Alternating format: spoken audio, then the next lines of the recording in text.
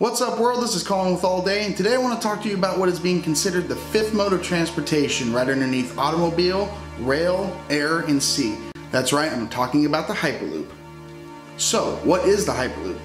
Hyperloop is a ground-based transportation system in which people and cargo will travel up to 760 miles per hour in what is described as by the original visionary Elon Musk as a cross between Concord, a railgun, and an air hockey table. Elon Musk of SpaceX and Tesla and PayPal introduced this idea of a Hyperloop in 2012. It's a cross between a Concord, a railgun, and an air hockey table. Basically, it's a futuristic transportation system that you would expect to see in the Jetsons. Occupants and cargo will board a 28-passenger capsule, which will then accelerate to somewhere between 760 to 800 miles per hour, delivering passengers to their destination far faster than by traditional rail or by car. Even flying from Los Angeles to San Francisco will still take you approximately 1 hour, where the Hyperloop is estimated to take about 35 minutes and at a fraction of the cost.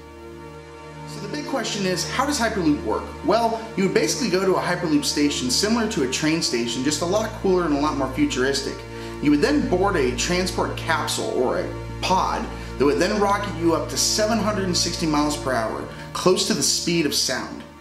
This is done by operating the capsule inside a vacuum tube, which creates a low pressure environment similar to an airplane at cruising altitude, where the craft is met with less resistance. It doesn't encounter a lot of resistance, and then you have in front of the capsule a compressor that takes away the air, so the remaining resistance moves it to the back, so that basically the capsule, it doesn't touch anywhere, it doesn't have resistance in the front, and it can just hover with little energy and reach those top speeds at 760 miles per hour. The craft itself would use a linear electric motor to get moving and accelerate, and as the capsule begins moving, air is sucked in through an air intake and redirected to air skis to create a smooth as glass ride experience. So what's an air ski? Well, the air ski uses the air around it to create a pressurized cushion of air between the ski itself and the Hyperloop tube, basically translating to very little friction. It is with this very little friction that the speed of the capsule can get up to and maintain 760 miles an hour or near the speed of sound. In fact, most of the energy for Hyperloop would derive from solar panels placed both on the capsules themselves but also along the tube, assuring that Hyperloop will have virtually no greenhouse emissions and in fact may actually produce more energy than it consumes. The Hyperloop tube will sit on pylons, elevating the entire system above the ground instead of sitting directly on it, such as with a traditional rail system. This serves both to reduce the footprint and impact of the project on landowners, as well as serves as a safeguard in the event of an earthquake. So for most of the route, the tube would actually be suspended above the ground and likely running parallel to already traveled routes such as Interstate 5. Is Hyperloop safe? Well, this is something that no one can really answer with 100% certainty, as there's no real-world data to support or refute Hyperloop safety at this point.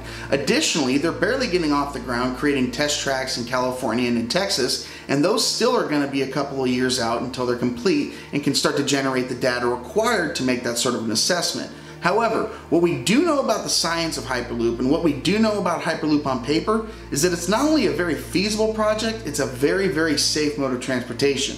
A vast majority of all train derailments and train accidents were as a result of human error. The entire Hyperloop system is run by computers, thus taking the human error factor from the equation.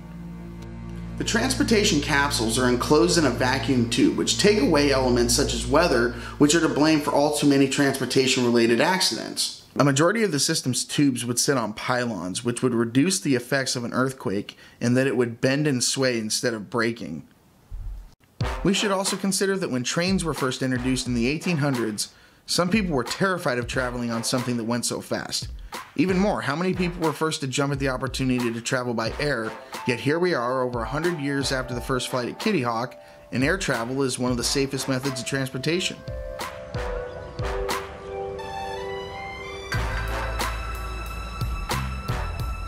So, are they actually going to end up building Hyperloop? Well, at this point, all signals actually point in the direction of yes. Designers of the speed tube say they are just one step closer to actually making that happen. KCAL9's Andrea Fujii is live in Playa Vista with the latest milestone in the future of transportation. Andrea. Elsa, Tesla founder Elon Musk proposed this new technology called Hyperloop, and it's being developed right now in Playa Vista, here in this hangar behind me. Hyperloop Technologies has already raised $11.1 million in a Series A round of venture capital from notable investors including Formation 8, New Fund, Caspian VC Partners, Sherpa, and Zen Fund, and is currently working on an $80 million Series B. According to Hyperloop Technologies' new CEO, Rob Lloyd, who served as a top executive for Cisco for 20 years, a scaled-down test track and speed test should be completed by the end of 2016 or early 2017, and the company is on track to be under construction with 2 or 3 production-scale Hyperloops within the next 2 to 3 years. Now, this seems good and great and all, but what would this actually end up costing? The shocking thing here is the proposed cost for a project of this magnitude. Current estimates place the sticker price at $7.6 billion for the first route from Los Angeles to San Francisco. Whether you believe those figures or not is really pretty irrelevant, and here's why. It is estimated to cost between 70 to 100 billion taxpayer dollars for the California high-speed rail system, which has the dubious distinction of being the slowest and most expensive per mile high-speed rail system being constructed in the world today. So can you kind of give us an idea of the major differences between this project versus a rail system? They're way slower than we would be and way more expensive. So most high-speed rail projects actually do not make money. Our whole concept is based on the fact that this is a business, it's a venture. We don't rely on public funding necessarily. Thus far, the resources for this project have essentially come from either crowdsourcing, crowdfunding, individual investors, or resources such as the UCLA School of Architecture and Design. Where's the tightest curve between Los Angeles and Las Vegas? This is 300 miles per hour? Yeah. About 25 UCLA graduate architecture students have been working tirelessly to help change the way we travel. They look at this as a blank sheet of paper on which they can realize their fantasy. With their contributions to Hyperloop, these students from around the world now have stock options in the company, but they say they're not in it for the money. Additionally, resources are being pooled from companies such as Elon Musk's own Tesla Motors and SpaceX, as well as the general public in the way of crowdsourcing to go ahead and assist working on the project. So, my final thoughts, this is the disruptive technology that we need. Technology that makes the world a smaller place, more accessible to everyone. This technology is cheaper, faster, safer, cleaner, better in every single way. I mean, it's only a wonder that the state of California hasn't jumped all over this opportunity to substitute their overhyped California high-speed rail system.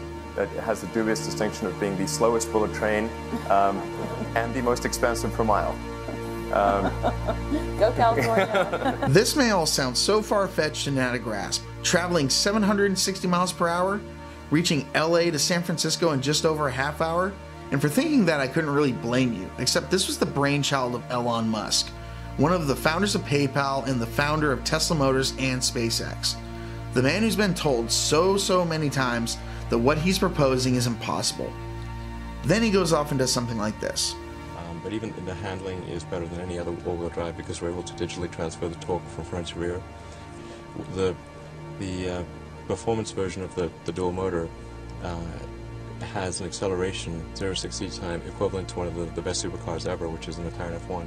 So it goes 0 to 60 in 3.2 seconds. All right. Wow. 3, 2, 1, 0. Liftoff, Falcon 9. Falcon 9 is clear the tower.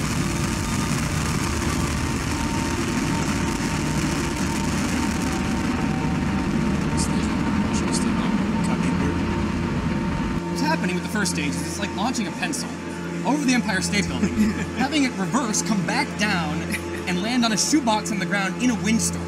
That's what's happening. The critical part. Yes, and I don't think I could throw a pencil over the Empire State Building and catch them. It's insane thing to try to do. And the crazy thing is, we're like 30 seconds away from this crazy maneuver. This extremely energetic room is a hush. That is a view from the landing pad. That is that first stage coming back down to land and kicking up. History in the making, guys.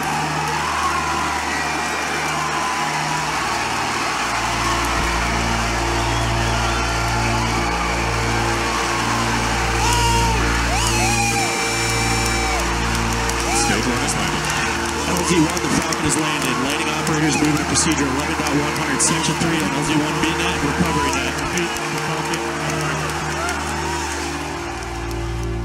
Need I say more? So there you have it, folks. Hopefully you now know a little bit more about Hyperloop than you did before you clicked on this video. But in case you do have any questions or comments on the matter, please feel free to leave them in the comment section below. If you like what you saw, please click like and subscribe to see future videos like this. And until next time, this is Colin with All Day saying, keep traveling.